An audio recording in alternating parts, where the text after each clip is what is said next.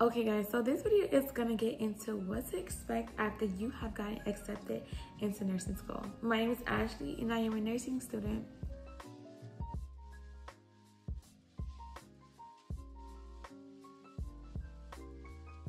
So I'm fresh, okay? But I'm just now getting through the process of, so I just went from getting accepted into nursing school all through the transition into starting in school, and I'm already starting. So I'm gonna talk to you guys about the process before you start your first day of nursing school classes. That's where I'm getting at. So after you get accepted, but before you start class. That's the perfect, yes, that's the perfect way to describe it. I first want to congratulate all those that applied to nursing school and has gotten in, or if you are pursuing nursing and you're being proactive and taking the steps to understanding more about the education, the field, the nursing field. Congratulations to you too for being so proactive and actually taking this serious and wanting more for yourself. Once you apply to nursing school, you submitted all your documentations, your testing requirements, all that good stuff before getting a decision. After you do all that, you're gonna get an acceptance letter, whether through email or mail or both. I got mine both ways, through email and mail. So that's gonna be the first thing you're gonna get, like the very first step after you submitted everything to nursing school. You're gonna get an acceptance letter. Next thing you want to do is you want to make sure that your FAFSA is on file. Do this beforehand, be proactive, get this out the way. Don't wait for them to tell you, don't wait for them to send you emails talk about you need to submit your FAFSA or submit your FAFSA. Just make sure you do this beforehand. So you're gonna go on the federalstudentaid.gov website. So make sure it's .gov. Make sure it says .gov because that's how you're gonna know it's the official and correct website. Okay, so once you have your FAFSA pulled up, once you start your FAFSA, there's gonna be a section where it's gonna ask you for the school code. Make sure that you put down the correct school code, because if you don't, it's not gonna send to your school. They won't have your FAFSA. They won't be able to tell you your financial aid and all this extra stuff. So make sure that you have the school code. You double, triple check. You make sure you tell someone, hey, come here, check this for me. Make sure that they see what you see and that it's correct. You don't have to do that extra, but I'm saying just make sure you double check to make sure that all the numbers are correct and they place in the right order. Because you put, if the school code is 1 2 3 4 5 6, but you put 1 2 3 4 6 5, then it's like you switch to numbers. So just make sure you have that like all squared away before clicking submit, because you don't want to have to go back and edit. That's extra work. We don't want extra work.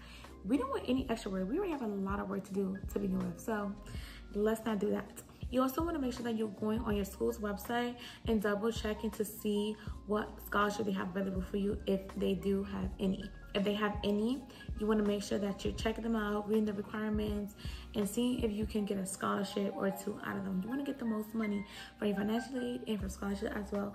Also, don't forget to check websites that offer scholarship. Check TikTok videos, Instagram videos. There's a lot of people who share resources on where to find scholarship for nursing school, and you just have to scout around. But if you want free money, it's gonna cost you your time. So definitely go and see if you can find a scholarship or two, or check out your school's website for more information on scholarship and what they do offer. So the next thing, if you're coming in with transcript, make sure that all your transcripts are transferred if needed. You want to make sure that you call to verify, and you just want to double check what they imported. You want to check for your courses, see if anything transferred, see if anything didn't transfer, and if any of your courses did not transfer, you want to ask them why first and see if you can test out. But some programs will allow you to test out in certain subjects, and you will also want to study for these subjects as well, because you don't want to just go in there blindly and then fail. Like, you just waste your time. So make sure you study and test out any courses you feel confident in testing out of. Next, you're gonna be signing a lot of documentations. So be prepared to start scribbling away, because you're gonna have to.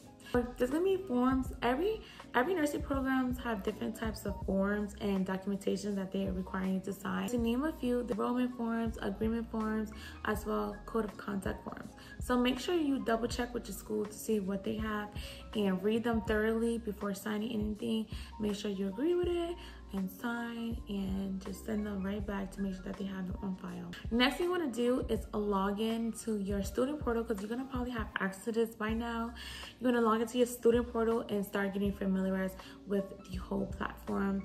You want to make sure that you're comfortable navigating, seeing where your courses will be, if they have calendars, seeing the different features it has, and just clicking around and get a feel of where you'll be spending the next 2 years basically. You also want to check out your university's portal, like where your courses are going to be. Before starting school, you also want to consider extra expenses. There's going to be things that you're going to have to come out of pocket for that a lot of people don't be prepared for, especially me. I wasn't prepared for certain things, such as getting CPR certified. You have to come out of pocket for that. If you have fingerprints, you're going to have to come out of pocket for that as well.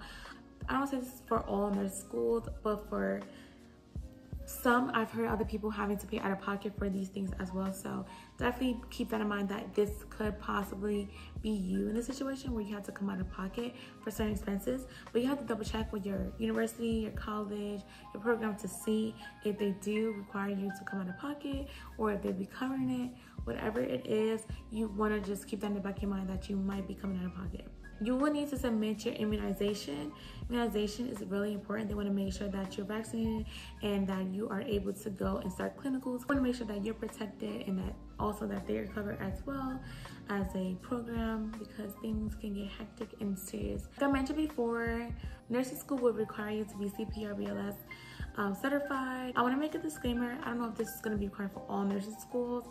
I'm just talking about my nursing school and what they require from us. And I feel like a lot of nursing school will have similar expectations and requirements. So we have to be CPR certified. It's just part of the process. We just do. We also need proof of insurance. So if you have your own insurance, you can submit that, and they probably drop the price a little bit from your tuition if you have that.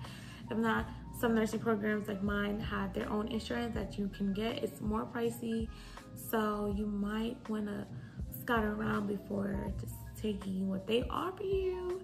But yeah, you're definitely gonna need that. So if you don't have insurance, you might want to start thinking about that. You're gonna do a background check. Mine was covered by my, well, it wasn't covered by the school, but they took it from my tuition, like my reimbursement. So I don't know if you want to consider that out of pocket or not, but it's still an expense basically.